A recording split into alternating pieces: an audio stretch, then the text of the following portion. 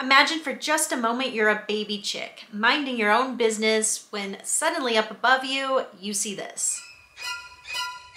Or this. Or this.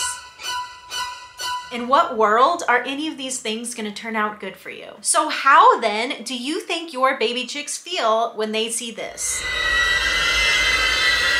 From a chicken's point of view, nothing good ever comes from hands or feet coming towards them. You might see other birds who will pick up objects with their feet, but chickens aren't like that. Chickens don't do that. Chickens use their feet mainly for walking and moving around. They use their feet for scratching the ground, scratching themselves, and for perching. The reason chickens have this grasping capability isn't so they can pick up or maneuver objects, it's so they can perch.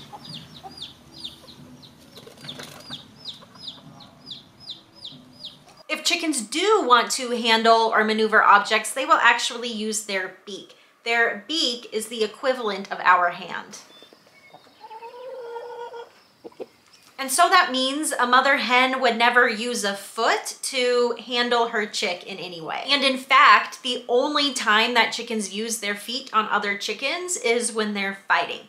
So chickens will lunge at each other with their feet when they're fighting. This is true of both roosters and of hens. And so what this all means is if your chicks aren't habituated to being around your hands and you go grabbing at them to pick them up, they will be scared for their lives. So how should you pick your chicks up instead?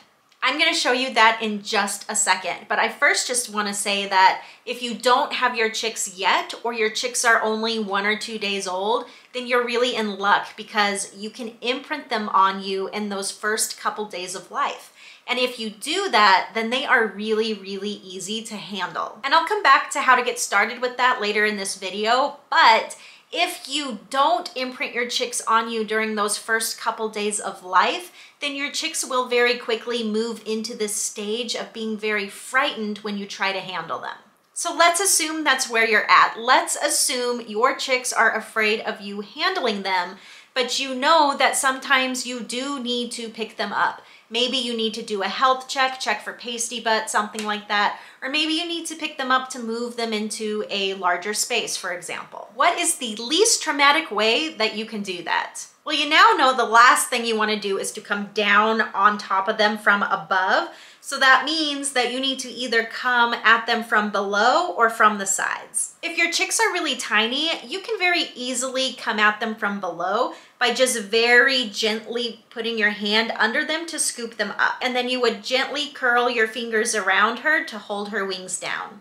If your chicks are a bit bigger and you can't just easily pick one up with one hand from scooping below, then you'll want to use both hands and come in from the sides to clamp the wings down. And whichever method you're using to pick your chicks up, you may need to let their little legs just hang loose between your fingers or between your hands. Because if their feet are touching your hand, they may be able to use your hand as leverage to kind of kick off. So by leaving their little legs loose, all they can do is kick the air. You'll find that if you have a brooder that you can approach from the side, so think of a cage where the door swings open, or even a cardboard box where you've cut one side of the box so it can swing open like a door. If you have that kind of setup, then you can kind of come in at the chick's level so that your hands are going at their level towards them rather than coming from up here. All right, girls. Hi.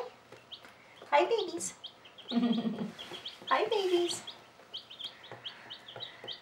It's much harder when your chicks are in something like a plastic bin or some other type of box where you can only reach down from the top. If you do have to come down from that high angle, don't go straight at your chicks. Just very slowly slide your hand down the inside of the box so it doesn't shock them. And then when your hand is already down there, you can try to scoop one up from underneath or come at one from the sides. And if you find that your chick is still freaking out once you've picked her up, then you'll want to do the super simple eye contact trick. And you can see exactly how to do that in this video here, which is the video you should watch next if you already have chicks. If you don't have chicks yet, then you're going to want to consider imprinting your chicks on you so that you can avoid fearful chicks altogether. And to learn how to get started with that, you'll want to watch this video next. Happy chickening!